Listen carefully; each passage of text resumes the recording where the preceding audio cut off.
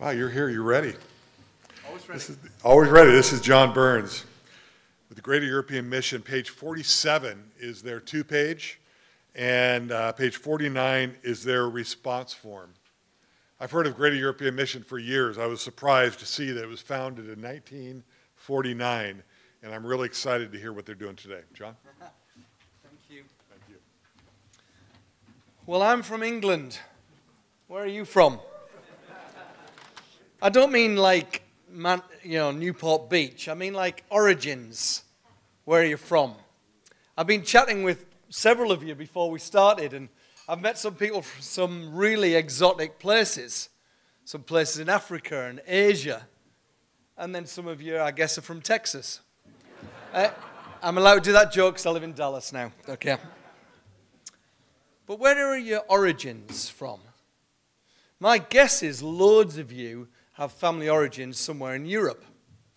I've got a friend, some of you'll know, George Andrews. And I stayed with him recently, and he'd just done his Ancestry.com. And guess where he's from? The clue's in the title, George, St. George, Andrews, St. Andrews. Lo and behold, he's half English, half Scottish. I've already met people here today that are from Holland, and that are from Italy.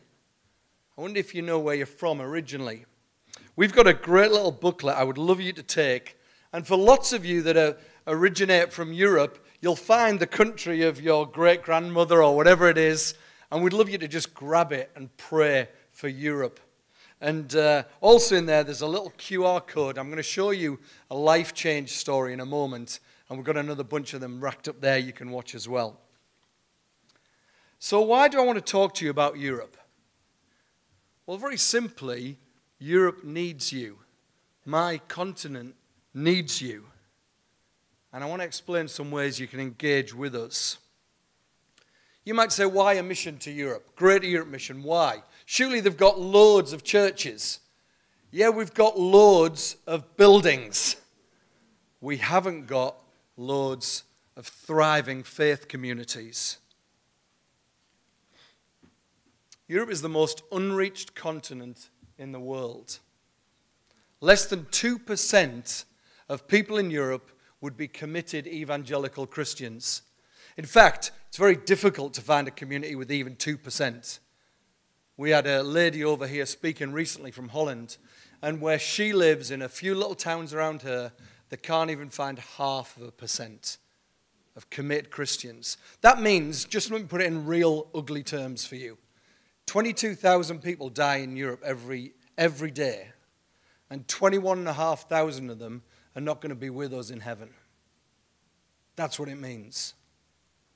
Unreached is a missiological term, but if it's 21,500 faces every day that are not going to be in heaven, it breaks my heart. It's unreached. It's critical. It's been the center of history and art and theology and culture. And it still is in lots of ways. The whole world has come to Europe, and you can reach the whole world in Europe. It's ready. Jem was born on the back of a crisis 72 years ago, the end of the Second World War. But Europe's been in crisis again recently, hasn't it? Economic crisis and all that's gone on with Greece and other places, and then the immigration crisis of the last few years, and then the pandemic crisis of the last 18 months that we've shared in. And it's ready to be reached. Not only is there new Europeans that have flooded onto our shores that are ready for the gospel, you've got all inherited Europeans who've had their foundations turned upside down by the insecurity of the last few years. Europe's ready to be reached. I've mentioned that we were born after World War II. The greatest generation, right? Where Americans came to our aid and bailed us out. We were founded by an incredible guy, Bob Evans. We've actually got his book at the back. You can come and grab one on our table. We've got a whole bunch of copies for you. It's a great read of his story where he found himself in Europe on the back of the Second World War as a military chaplain who went to help out the American boys and found that the need of Europe was incredible. And he started the mission. Ruth Graham, Billy's wife, came up with the name. and Dr. Billy Graham was our first ever donor, and they sent him to start this mission to Europe. And so since 1949, we've been sending missionaries, mainly from America, and then the last few years from all over the world. Over 1,500 missionaries we've sent in those 70 years. We've partnered with about 3,000 churches across Europe to help them come to life, find ways to disciple and reach out again. We've equipped over 3,000 people. In formal settings, we had over 20 Bible seminaries across Europe, and informal settings, teaching people in cities to reach out again. Currently, if you had a look at GEM, you'd find us in 27 countries with about 740 workers. We're supported by about 1,300 churches from around the world and about 18,000 people that support our workers. We're actually the only singularly focused mission to and for Europe in America. Founded here in Wheaton, Chicago. Actually, my chairman's here tonight, Rob Boo, and he's the senior pastor of Wheaton Bible Church, and that's where we were born all those years ago. And you know what? We're in this incredible time where GEM is ready to push forward. We haven't had our best days. They're just coming. We're growing like never before. More and more people are applying to come and work with us. More and more donors are stepping up and funding projects in cities that they have a heart for. More and more people are diving in with us, partnering with us. We can feel something happening, and we're here tonight to invite you to join in with it. Here's a little video about who we are.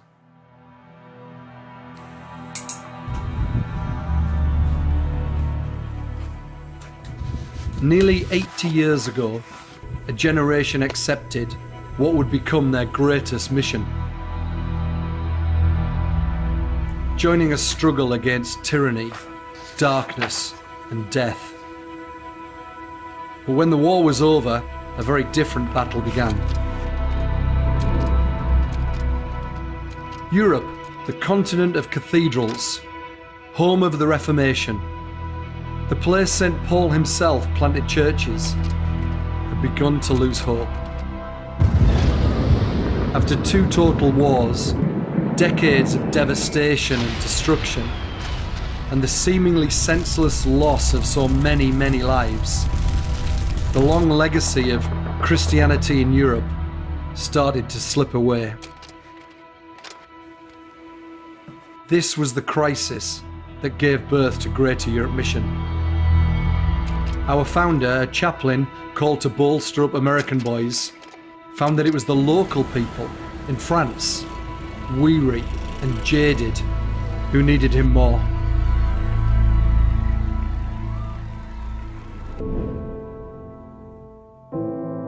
And so it began, the slow reconstruction, and a wave of courageous, compassionate GEM missionaries responded, bringing back the scholarship it would take to raise up faithful young leaders, building into believers through life-on-life discipleship, championing the local church to reach, grow, and multiply.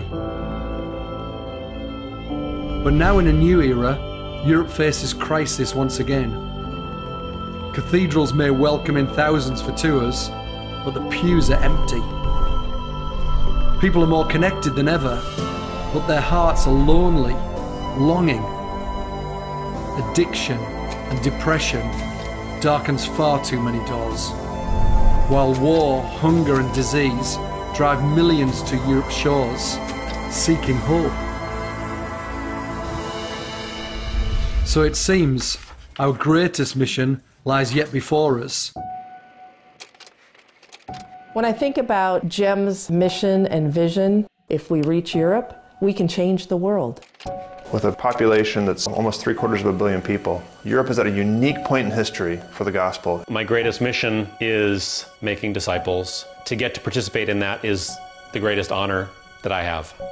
Our region probably registers less than 1% professing Christians. A changed life, transformed right before your eyes, is a beautiful thing. Many of these people are coming in from places that I, as a North American, would have a hard time getting into, and yet now they're coming to us. What greater joy, what greater adventure to use our lives for. God is on the move. New doors for the gospel are opening. Opportunities abound. Churches are asking for help and support. Partnership and unity in the body of Christ is growing. A movement of transformation is swelling, even now. And so today, the stage is set for the great battle of our time. A battle not for power or politics, but for the very heart and soul of a people. It is our turn to rise, to respond. Because for them, millions of Europeans, all lost and looking, this is the moment on which eternity rests.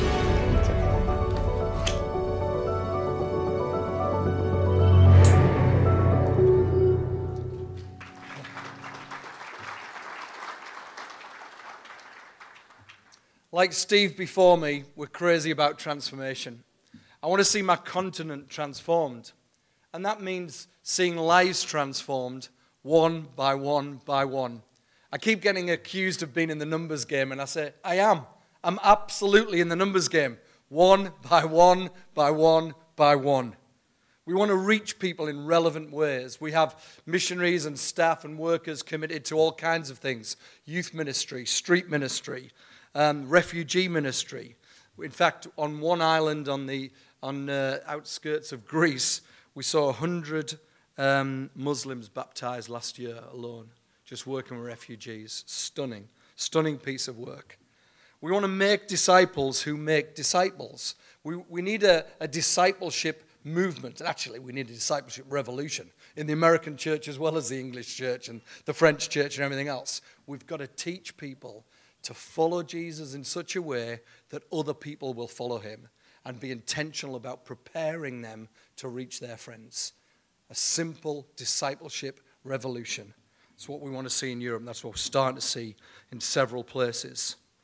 And we love the church. We support churches all over Europe that are trying to reach out. And where there isn't a thriving church, we plant churches. I don't imagine how many churches we've planted over the last 70 years, but it's probably over 1,000 churches. We're not a denomination. We help people plant, we equip them, and they find their own partnerships. So if it's all about life change, one by one by one, let me show you one that I really love.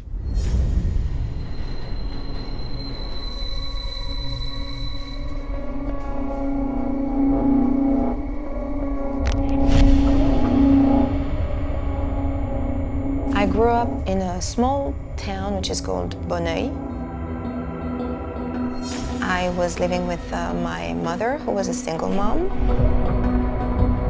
My mother was my father's mistress, and that was very painful to me.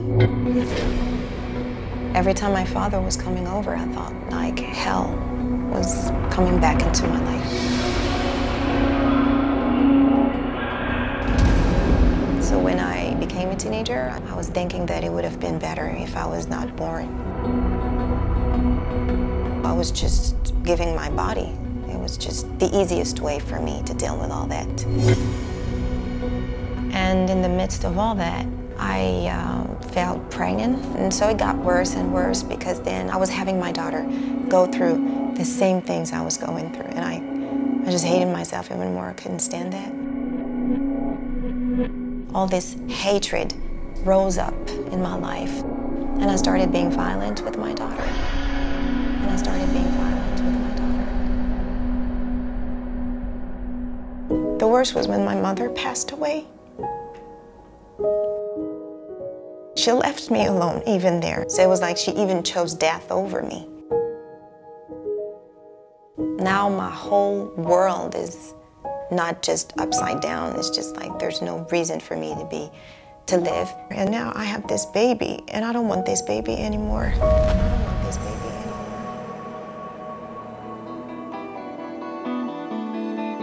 I was so depressed. I felt like I had thought about my own self not being worthy, and I spent years hating a person, and I was just doing the exact same thing. And so I just hated myself even more. All of a sudden, I shifted, and I was like, no, I don't want to die. I just wanted God to listen to me. So I cried out to God, I don't know who you are, I don't know your name, don't even know if you truly exist, but if you do, save us. He answered. He came, and he saved us.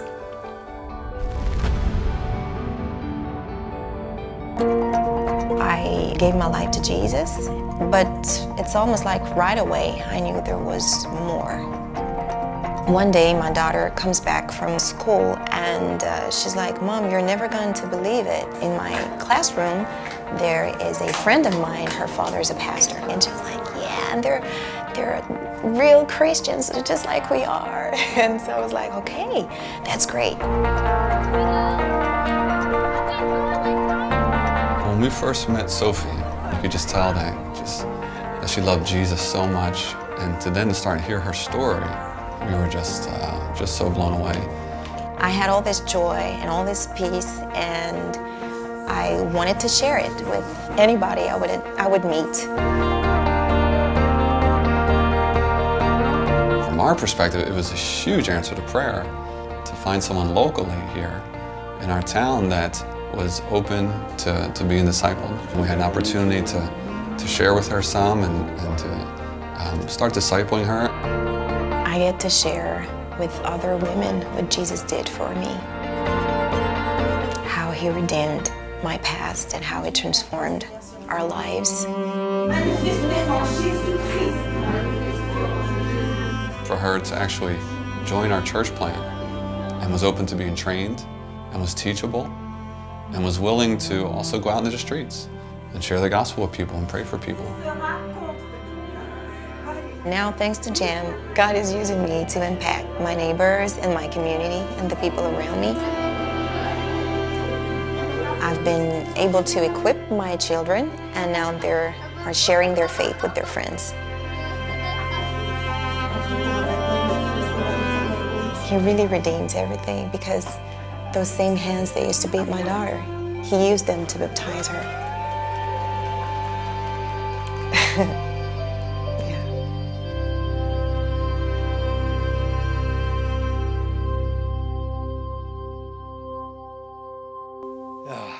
I always have to speak after that. I never quite can. Let me tell you some ways you can help us in our work in GEM.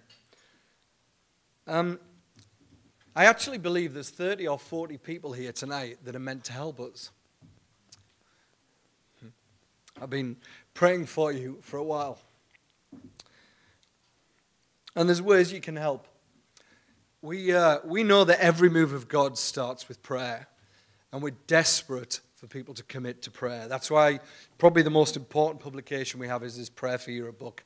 On your way out, we'll have my chairman and Heidi Andrews just giving these out. Just take one and commit to prayer with us for Europe, would you? We actually want 740,000 prayer warriors praying for 740 million Europeans. I'm starting a prayer thing next year, every Friday from a different city in Europe. You can join me online. Just come and pray with me. Also, in these little booklets is a QR code with another 5 stories like that. I'd love you to watch. Come and see. Come and see what's going on. In your booklets there, it says that we've got a President's Congress in Rome in October. We've actually pushed it back to April, and I'd love loads of you to come and see. Just come and see what God's doing. Come and meet some of our partner churches. Come and see some of our missionaries at work. George and Heidi did that, and it's kind of ruined their lives, and now they're involved with us. And I'm hoping it's going to ruin your life just the same. And maybe come for a while longer. We've just started a program called 10-2 Legacy, where we're inviting people over the age of 50 to come for 6 weeks and serve alongside a missionary. We'll train you for a week, put you alongside a missionary. And actually, I was speaking at an event like this in Southern California a few months ago, and a couple have just sold their business so they can come and run it for us. A couple of volunteers, just people like you, have said, yeah, we're in, we'll come and help. So come and help. Come and speak to us afterwards, fill in that form, and let's go and reach Europe, shall we? Thank you.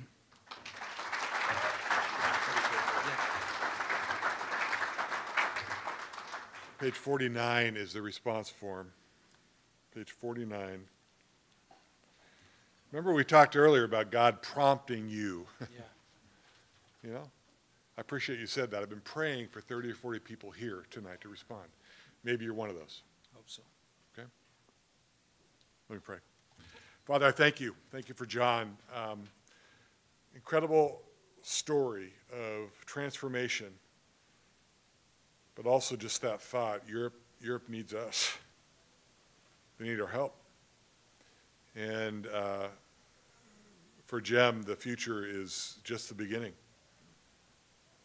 Father, help us to realize 21,500 people will die without knowing you today. And Father, I pray for John, for this organization, this incredible history, that you would use them in Europe, across Europe, in each of these cities, in lives like we saw. Father, I pray that you would call some of us here to go and to serve and to give. Thank you, Lord. Amen. Thank you, John. Appreciate it.